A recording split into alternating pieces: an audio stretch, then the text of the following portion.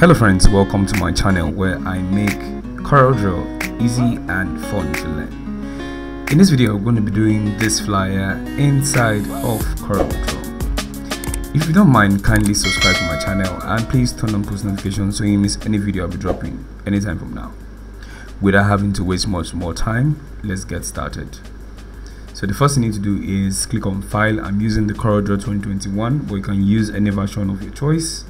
And if you need the CorelDraw, click on the link in the description of this video to get that from the community, right? So I'm just going to set this and 5 by 5 inches, resolution 300. Right, so let's get started. The first thing I need to do is double click on this rectangle like this, and you have something like this. And always make sure, I'm going to give it a white color, but right click here to remove the outline. Right click there to remove the outline. Great, go back to your selection tool like this, and what you want to do is make a duplicate copy of this shape. So Ctrl C and Ctrl V, I've made a copy of this. Ctrl C and Ctrl V, that's copy and paste. I'm going to change the color of that one so I can differentiate these two shapes. Right, I'm going to leave this like this, and I'm going to convert it to curves. I'm going to use my shape tool to bring it up like this, and I'm going to bring it down like this. Right click here and click on to curve, and I'm just going to use this to direct the curve parts. So when you see the plus, you can move this. Right, so I'm just going to shape this way and move it like this. So I'm going to duplicate this, Ctrl C, Ctrl V, and I'm going to move this upward. I'm going to change the color so I can differentiate. So yeah, so with this one, I'm just going to make sure it's behind the white. So how do I do that? Very simple. Right click and click on order and click on back one. Right, so you can see it's behind the white, exactly where I want it to be. I'm just going to move it down slightly. You can use your arrow keys to move it down just like this. And what I want to do is get this curl shape out of what I have here. Right, I don't need those two shapes. Right, so let me adjust this a bit. Take this up here like this and relax it on that part, and make this one pop a bit. So I'm going to click here and click on Smart Fill, and I'm going to click this point here like this. Right, so you can see it has created a shape for me, and Ctrl X to cut it, delete the shape behind it, and paste this one back, Ctrl V. So you have this in place of that. Remove the outline, and you just want to shape this the right way, and bring this down here, zoom close and bring this down like this. Right, this is in place. So I'm going to change these colors up to so that we can actually differentiate what we have. Okay, good. So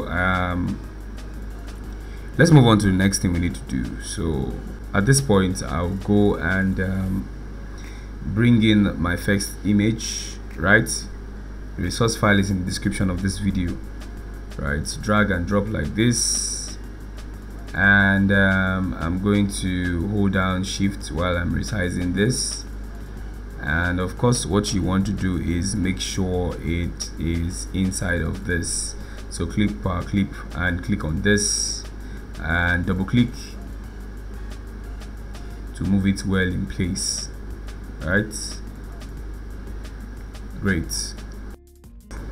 Okay, when you are done, just click on finish, and this is what you have. Right, I want to adjust it a bit and just move it to this part here. So when you're done, just click finish like this. Okay, so the next thing you want to do is add a gold gradient to this part, right, to this part here. because you have gold on the image like that. So go to your source file, drag and drop this. Yes, you can open Adobe Illustrator files inside CorelDraw, so make sure you check mark those two, and of course it will open up for you. So make it smaller to reduce the size. I'm just going to place this here. Make sure you ungroup them by clicking that, and now you want to choose any of this beautiful set of gradients and apply it. You can see, so click on this and press G on your keyboard and drag like this, right? So what you want to do here is come and click on this copy fill. Of course, go over to the gradient of your choice, and for instance, I want this. I'm going to click on this. It's going to apply. If I don't want that, I'm going to click here, copy fill. I'm going to come here and select that one, right? So it's very easy for you to download gradients and copy the fills on shapes and text. So I'm going to go over to my rectangle tool and I'm going to draw something like this,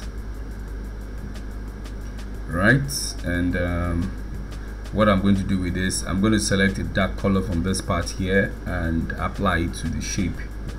So I don't want this rectangle to be on top, I want it to be beneath that shape. So click order and click behind and select this. You can see it's behind it now, right? So a few things you want to do again: Ctrl C and Ctrl V to copy and paste this, and what you want to do is bring this down, right? And make sure you have a little bit of space in between, like here. So with this, I'm going to apply the gradient fill to it. So press G on your keyboard, do this, make sure you move the outline, very important. Press G, and what you want to do is go up here and copy any gradient of your choice to apply the gradient here. There you go. So click out, and I'm just going to go on, select the 12 of them. I'm going to make it slightly wider, and I'm going over to apply my text. So I'm just going to forward this a bit.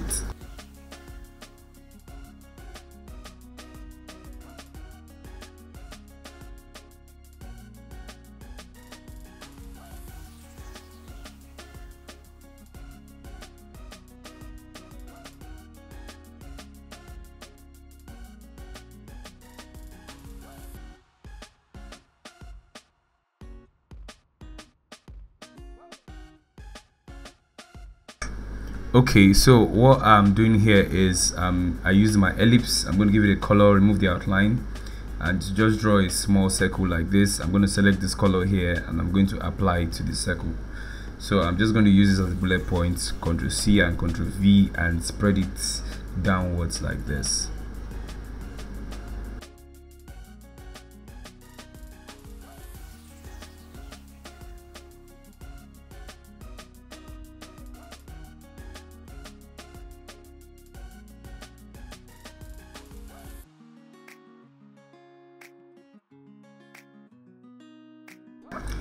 Okay, so right about now I'm just going to go in and bring in some other text. I'd already typed this, and yes, this is it. So I'm going to drag and drop like this, and I'm just going to bring it inside, click OK nonetheless, and drag it to this point here like this. You can ungroup it so you can arrange it well. So I'm just going to select and move this to the edge, select, and make sure it's aligned to the right, just like the way it is here. Select this, do the same thing for this to the right, and okay, I want to position this well, so select this and make sure it's at the edge here. So select everything, make it slightly smaller, not too small, but somewhere around here. This is one of the important details inside of this flyer, so make sure it's legible enough for your audience to read. And of course, I'm going to use this for the contact us button. So rectangle, I'm going to give it the same color, eyedropper, and fill the color there. Make sure you remove the outline and go over to your shape tool and click. This is how you create rounded corners in CorelDraw. So I'm just going to copy this text here, Ctrl C, Ctrl V, give it white, and I'm going to use it to type contact us.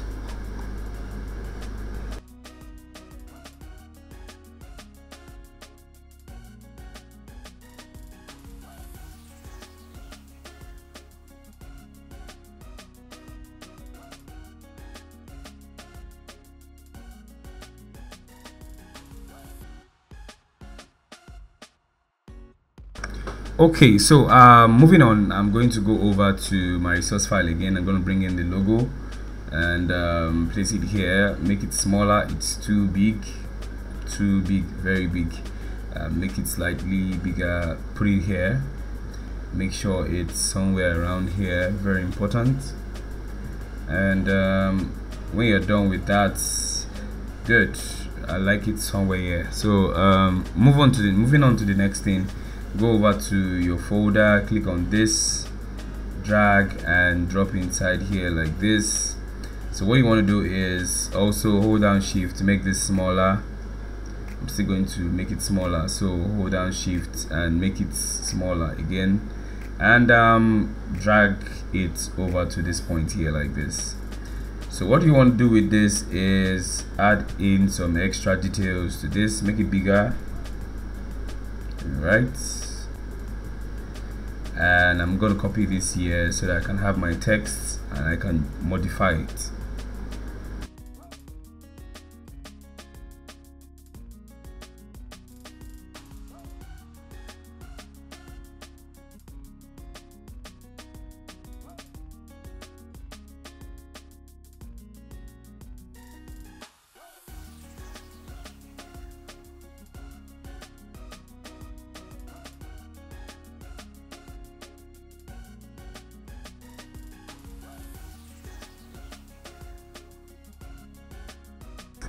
Okay, so you have it nicely done. So we have our details ready and set, so I can highlight this and delete it. I no longer have use for it. And guys, if you've enjoyed this video, don't forget to hit the thumbs up, like this video so YouTube can recommend it to other persons interested in it. Don't forget to subscribe and turn on the post notification. I'll see you in the next video. I love you all.